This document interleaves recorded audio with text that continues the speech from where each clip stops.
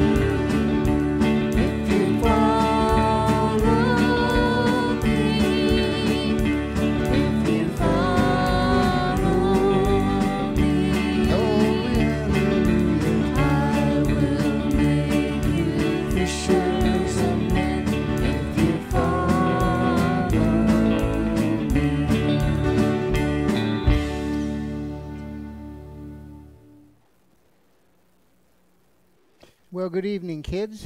So glad you joined us again. I want to share a couple things with you this evening. I have with me, you all know what that is?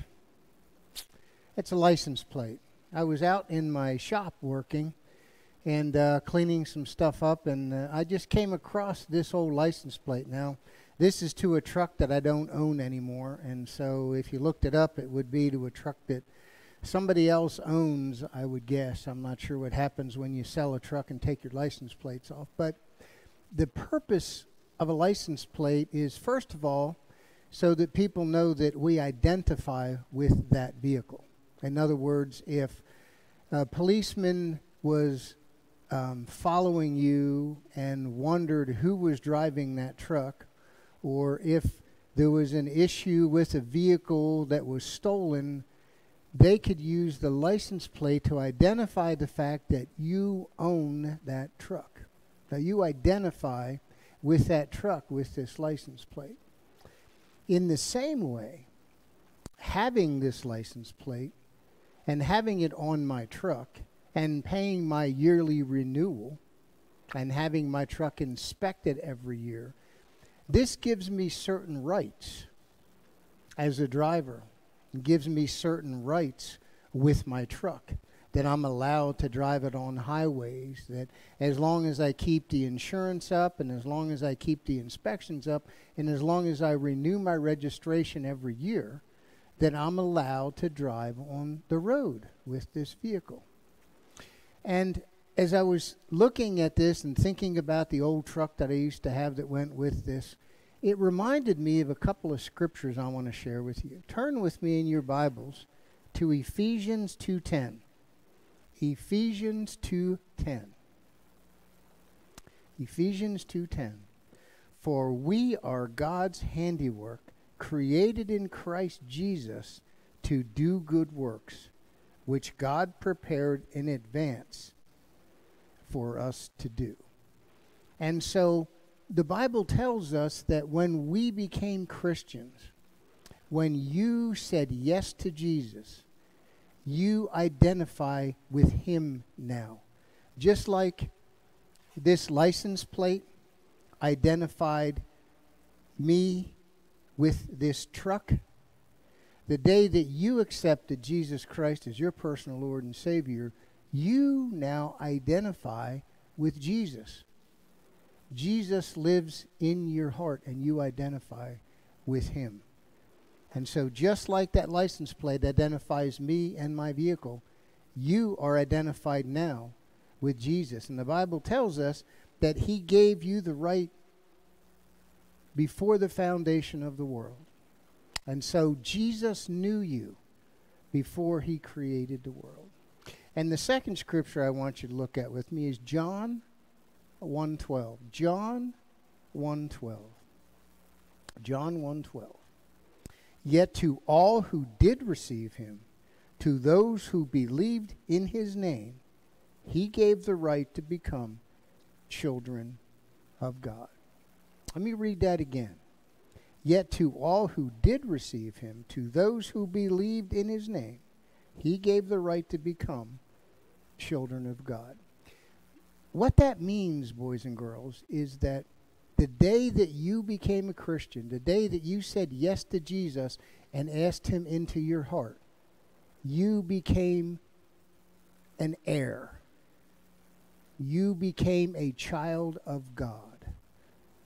You are guaranteed a place someday in heaven.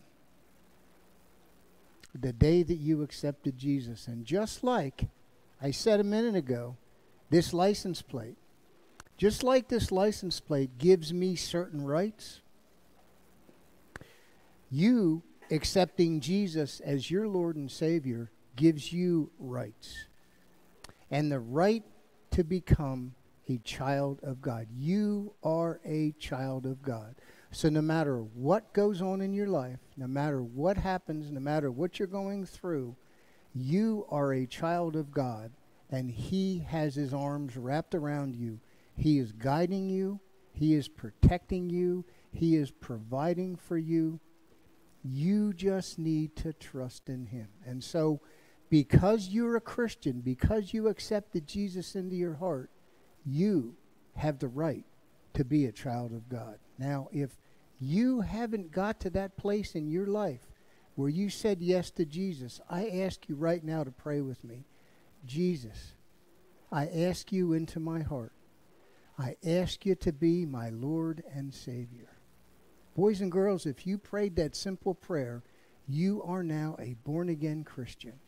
You are now a child of God, and you have rights, and you belong to him. God bless you.